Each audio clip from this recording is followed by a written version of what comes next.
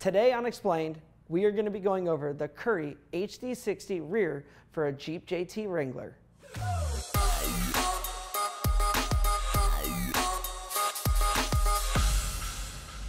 Hey, I'm Casey Currie, and today I want to give you guys some of the features of our HD60 rear for a JT. Starting off is the new Currie Low-Pinion nodular iron center section. This thing has been designed in-house. We focused a lot on oil flow to make sure that basically all the bearings are getting the optimal amount of oils for cooling purposes for basically heavy loads, long highway rides, and also just getting beat up on the rocks. So with that, we put additional ribbing where we thought the housing needed it, but we also took and optimized the bottom. So this way for ground clearance, we did everything we could to get the bottom of the casting as close to the ring gear as possible without taking away any performance advantage and without taking away any material to make it where there's going to be any leaks. So we got a lot of strength on the bottom. The additional ribbing and the cooling really makes the Currie Low-Pinion casting a pretty amazing piece. So I'm very excited about this. We've done a lot of testing with them and we've had great success. Now on our Currie Low-Pinion cover, it's a nodular iron cover, super beefy. We did a lot of work to basically make sure that oil flow with the radius on the back of the cover so that we're getting optimal oil flow on the inside. But with that, we know that everyone's smashing rocks, so we wanted to be able to, smash into all the rocks all day long and not have the thing cave into the ring gear. And we really wanted to make sure that we didn't have any problems with anything moving in or shifting and making the silicone come loose. So the nodular iron cover is a phenomenal piece. So it also has a oil port, so basically what you can do is add oil into it. Once you find your mark, you can mark where your oil level is. So when you want to check it, it's got a nice dipstick to be able to check oil levels at any time. All of our Currie 60s come with a 3.5-inch 3/8 wall tubing. It's DOM tubing. It is more than twice as strong as any stock Jeep Wrangler axle. With this tubing, it's pressed in with rosette welds. Everything is done right here in Corona, California, but the tubing is literally the strength of what makes this all come together. So the additional ribbing on the casting with the tube pressed in with rosette welds really give you the benefit and features of having no bent axles, which bent axles is the start of a lot of other problems. Next is the brackets. So all the brackets on here are 3/16 steel. The geometry is designed around stock, so everything is a plug and play for stock. So as you can see, the features and the holes make it really nice and give you a lot of strength. So we added some material where needed. We put nice skid plates on the bottom of all the bottom brackets that will be smashing into rocks, so that way you're not going to get folding tabs. One thing we did do, which we're excited about, is on our HD60, it utilizes stock brakes. So no extensions needed. You can literally take your stock parking brake cables and they clip right on. So all the brackets are designed to be a plug and play. No grinding, no welding, just plug and play. One thing on the track bar, we do have the stock location and we have a raised location. So anything that has a lifted Jeep, we can get that track bar raised to get your all your geometry back to the stock location. So the brackets are really an amazing feature about making it plug and play. Next is our housing ends. It's a forged housing end. It's basically designed around a set 80 roller bearing.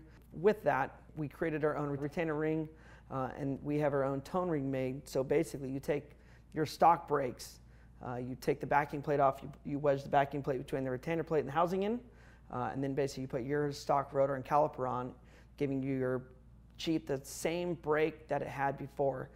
With that, they've done a lot of research on the brakes. The brakes are phenomenal. Everyone's running up to 40-inch tires with the brakes. So for us, everything adequate with the brakes has been phenomenal. So it is truly a plug and play housing in this way. All the wires, everything is ran in the same spot. Even for us on our brackets, we designed everything so that your stock brake lines with all the stock mounts on the brake lines will bolt right up to this as well. So our Currie axles, one of the biggest benefits I feel that we have going for ourselves on our HD program. This is a 40 spline 4340 axle. It is a massive, massive axle. But what's nice about it, it still uses a stock 5-on-5 bolt pattern with the 14mm studs. So now you don't have to go out and get new wheels. You don't have to get new rims, new lug nuts, no nothing. Everything on the outside works. So 40 spline axle all the way throughout. Another feature on our axles that I wanted to bring up was a lot of people get concerned over a flanged axle, which built wrong can have a lot of problems, right? They can bend. It's not just a braking problem, but it's also a bending problem. So one thing we did on our 40 spline axles is we added a lot of material right where the flange meets the axle shaft. So with all the added material there, it's going to be a lot harder to bend that axle shaft. Now, if we get to the inside, everything is 40 spline. We have an air locker and an electric locker option. With that, we go and have a Dana 60 standard rotation gear, and it does utilize all Dana 60 bearings. So if you're out on the road, on a trip, anywhere around the country or around the world, you can get the seals and the bearings at any auto parts store, which make it really nice for the fact that if you do have a problem or you do need a solution, you can go to any auto parts store you want and get the solution. The yoke is a 1350 yoke. Any aftermarket dry shaft company, the aftermarket dry shafts that are available at most 4-wheel part shops are plug and play for a 1350, making it a very easy bolt-in replacement. All of our housings are powder coated in a satin black. One thing we try to make sure is to get everything powder coated. I don't want those housings rusting or having any problems out on the trail or just looking bad under the Jeep. So everything is powder coated in satin black. I do have some axles I want to show you so you can see the difference between stock and our 40 spline chromoly axles. So one thing I wanted to show you guys is the difference in axle sizes and material. Here is the 32 spline JLJT rear axle. It's a low carbon alloy versus our 4340 40 spline axle. So the material difference helps tremendously, and then there's the size. So obviously you could see how much bigger in diameter the 40 spline is over the 32 spline. So when it comes to those big rocks, big tires, the 40 spline is definitely going to get you where you need to go. Another feature that we have is our additional skid plate. First, the design that we did was to optimize ground clearance. We really wanted to do a lot of work to get the thing as high and as tight as we could. We know that no one likes to see their castings wearing out on all those gnarly rocks, especially up in Johnson Valley and Moab, where the rocks really can do a number on the casting. So we wrapped it around the sides so that way we can cover a lot on the sides, and then we actually went up on the lip to cover the back of the cover. So that way when you're smashing into a rock backing up or when you're falling off, you're not going to pull the lip or the silicone out of your cover. So in the front, it protects all the oiling port on the bottom and literally does a nice round up all the way up. So you're not going to have any ledges that get stuck on. So everything moves in a way that you're never going to get bottlenecked or stuck. So everything is in a way that it's positioned to keep moving. So new chromoly skid plate.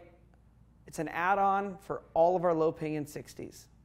I hope this answered all your questions. If you have any more questions, write us an email, give us a phone call, shoot us a message, or even write us right here on YouTube.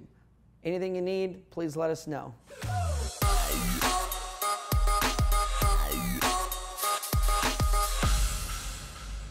If you like this video, subscribe here. For more Currie tech videos, click right here. And for other Currie content, click right here. Thanks for watching, guys.